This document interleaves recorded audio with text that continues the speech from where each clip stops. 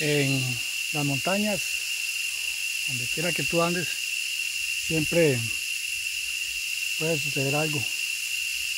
Recuerda siempre estar atento. Las serpientes, avispas. Estamos en un clima de verano y en cualquier lado que se torne ese fenómeno, siempre hay animales que son opuestos a uno.